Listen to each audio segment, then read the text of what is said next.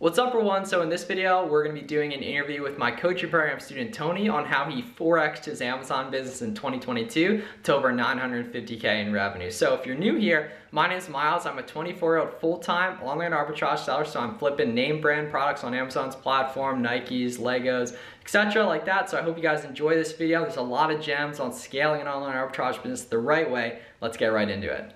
And if you guys are interested in working with me directly within my coaching program, the link is going to be in the description to apply. Serious sellers only, so if you're interested, you can take a look at that. Either way, let's get after it. Tony, thanks for joining me, man. Yeah, for sure. Thanks for having me. Absolutely. So you have a pretty cool story with just how long you've been doing Amazon and then ultimately like really figuring it out or so over the last year. So you want to provide the audience with some context and background around your history with Amazon and everything like that? Yeah, for sure. So I started in 2014, so I'm kind of one of the older guys. Before Keepa, we had Camel, Camel, Camel, and that was the big dog in town. Yeah. And the landscape was totally different for like coming up to speed with social media and stuff, and people like teaching and talking about Amazon. Because I started out with following a guy's blog called Ryan Grant, and he just documented his journey, and that's kind of how I got into it. And I read a $3 ebook called Barcode Booty. That's probably totally outdated by now, but it basically said like go into stores, scan things, and keep going until you hit profit, and you'll be good. And so like the big thing for me was I didn't believe that it was possible. And that's kind of one of the hard things with Amazon is that you're not going to believe that something sells until you get a sale yourself. And when I was starting out, I was making like $20 an hour. And I had this big introspection where it was just like, you know what? There's people out there that make way more money than I do. Because like me personally, I would never buy some of the stuff that I sell because I think it's overpriced. But like that's not the point. Your point is you want people that are bad with their money. Well, not necessarily bad with money, but have spare discretionary money. Like that's your ideal customer. And back then, $25 was the threshold for free shipping. And so they would always push like, hey, like get your products be 25 or higher because you're trying to capture the non-prime members on free shipping. And so as far as background goes, like I started with toys and I went really big, really hard with Toys R Us, and that was like my main squeeze. And so I was full time from 2014 to 2018 until they bankrupted. And like after that, I went part time because I didn't really pivot, and that was on me. And I got like a regular day job again. And then it was just only recently that I joined Miles's program in 2022. No, Yeah, like May, right? May or June, yeah. May or June last year. I think 2021 I did 280,000, and last year was 927,000. So like, you know, it goes to show you when you have your information like guided and concentrated, it's just a matter of magnifying it because you know you figure it out, you do your proof of concept, and you just crank the dial up to 10 or whatever you're able to do. Yeah, I like what was it like the philosophy of look through items until you find a profit. That's been basically the framework for a good part of my life in terms of the goal every day, basically. And for me, I would use what's it called? I ended up getting a Bluetooth scanner early on because I realized like using the phone was really slow doing the camera and stuff. And so the Bluetooth scanner is just a handheld device that you scan it, kind of like the checkout guns at the grocery stores, and you just rip through items because more often than not, maybe like 90% of the stuff you're gonna scan isn't gonna be profitable. And so like I kind of think of it like I think there's a show on Discovery called Gold Pan, like doing one at a time. And with the barcode, it's like you have an industrial shaker machine and you're like shaking the mountain because you just need speed at that point. And that's your like your ally just going really, really fast. Yeah, and getting through a lot of data too. Like I like the frameworks you were talking about, how you're just not gonna believe stuff sells until you see it sells. And like people watch, there's some people watching who like aren't fully sure this works. Give it a go, ladies and gents. Go take the Seller Amp app, scan some barcodes, some used books. You probably got them in the house already. See what the market's looking like. Start to learn about sales rank, etc. And the mental reframing of like, okay, now I wouldn't pay 4x the price I could get this for in Walmart. On Amazon, some people will though, right? They value that speed and convenience, right? Then I just think that's like a good thesis around being an entrepreneur in general. It's realizing what the market wants isn't necessarily what you want, but you can still totally give it to them.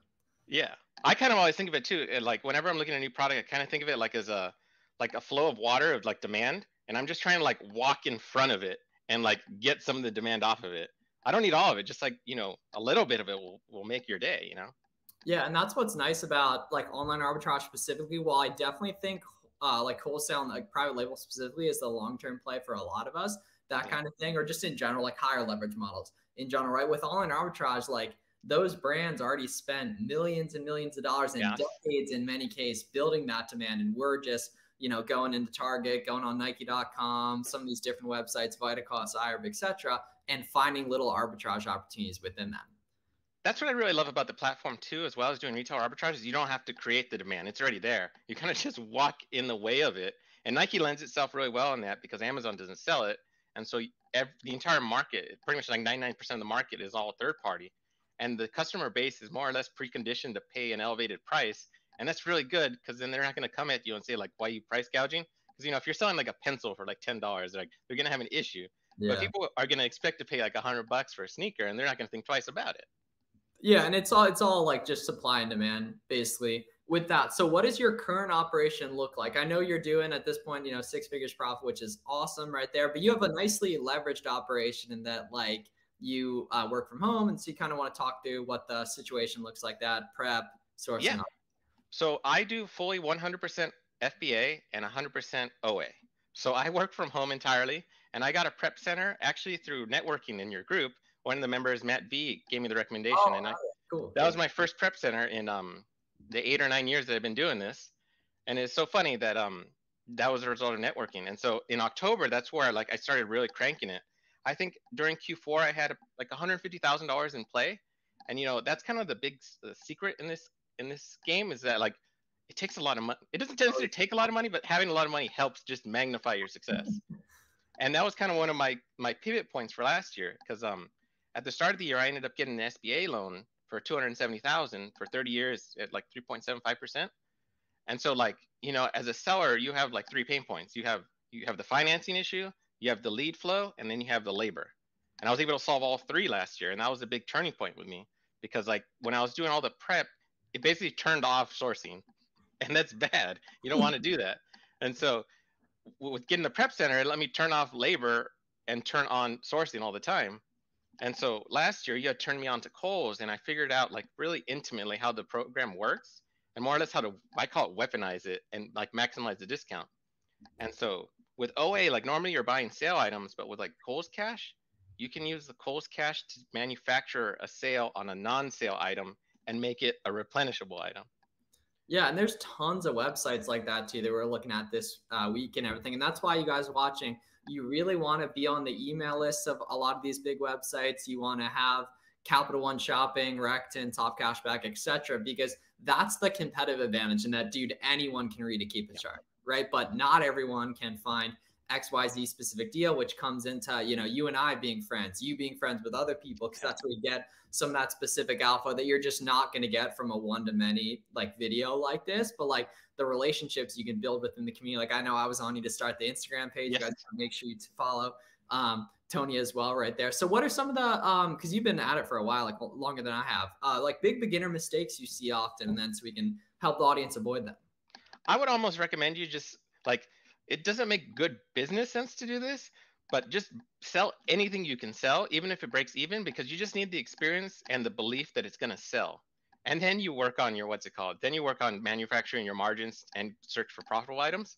I did this to a degree when I started, in that I manufactured revenue on like high velocity, low ROI items. And what that did early on was help me build my credit, because it seems like when you're applying for credit cards, all they care about is your cash flow. And if your cash flow looks really high, you might lose on the per sale, well, not necessarily lose on the per sale basis, but the impact that you're aiming to reach is that you want to get a higher credit limit because your cash flow is higher. So it's kind of like you're doing a trade-off. Up front, you're not making anything, but on the backside with your credit lines, you're going to go high. And so the other thing for newer sellers is like really learn your Keepa, because Garrett makes a really good point of saying you're buying the data, not the item. For me, the item, I don't care about the item. It's just a medium to get the money. And so I'm always looking at the Keepa data to kind of see like what did it do in the past, and is it likely to repeat that performance in the future? Because the last thing you want to do is enter these markets that go like up and down, because the price oscillation will hurt you. And a lot of people, I think of us as entrepreneurs that will really take on like risky situations. And I would argue the opposite. I'm very risk averse. What we do is we go into like positions on items that we're purchasing, knowing that we're going to win. And we're trying to mitigate the risk as much as we can, because it's basically a calculated risk. You're trying to get maximum upside with the minimum downside.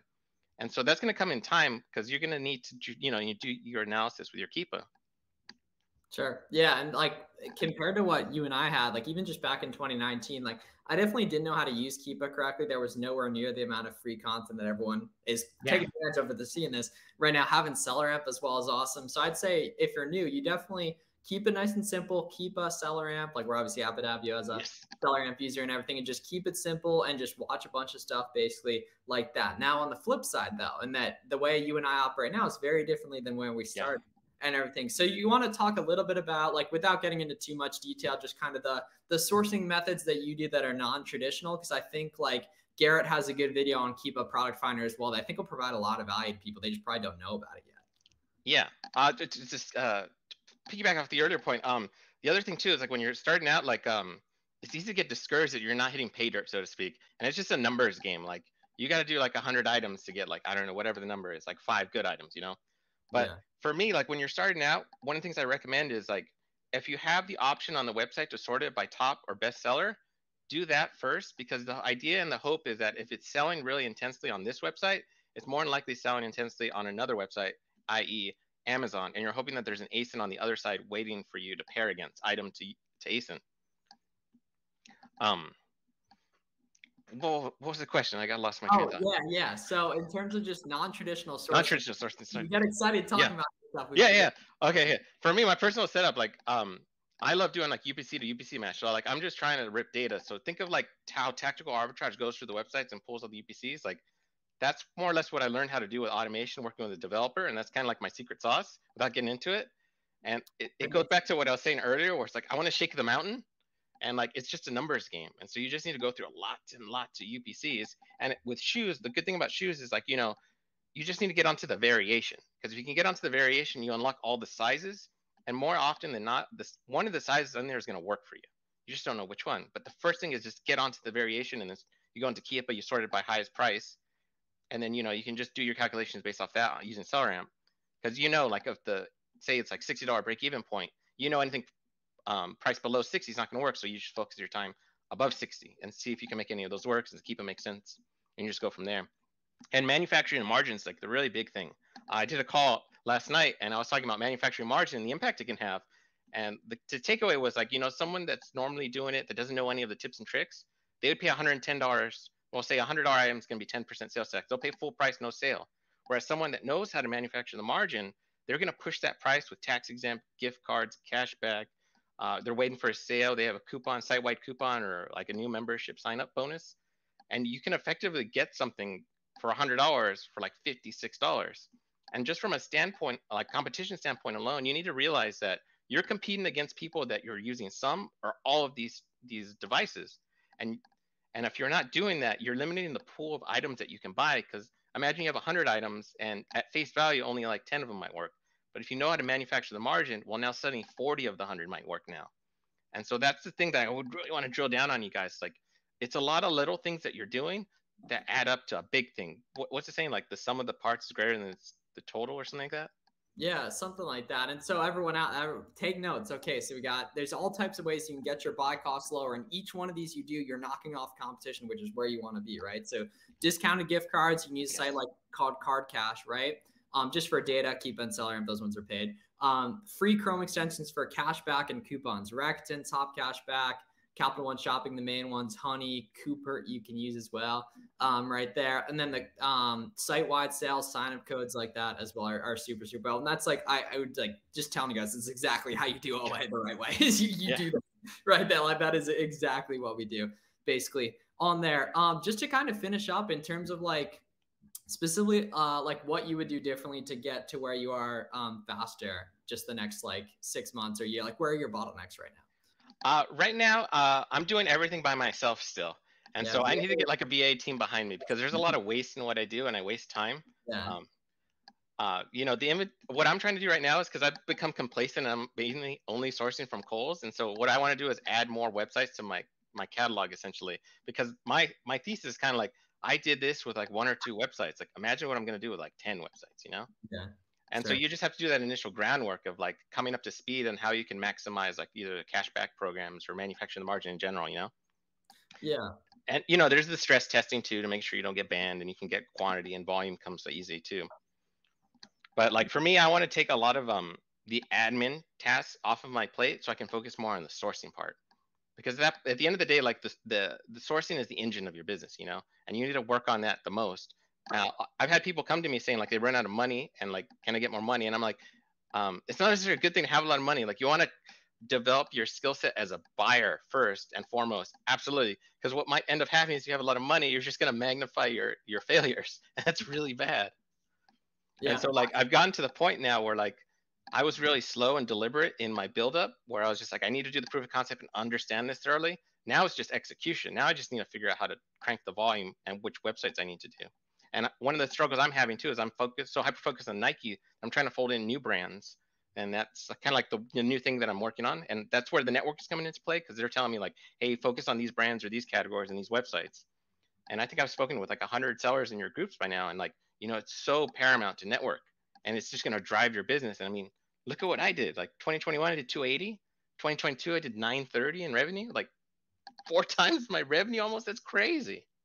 Yeah, and you're gonna keep growing that super right there, and that's what's like nice about having like on Instagram, like being on here and stuff. Like it's all free. You like all of it. Like you can TM Tony today. You can watch his stuff. You can learn from him. You can learn from my stuff, and it's a beautiful thing. And you guys got to take advantage of it. And if you're watching this video, you are. We appreciate you guys. So definitely go follow Tony on Instagram, Startup FBA. I'm just putting this out there.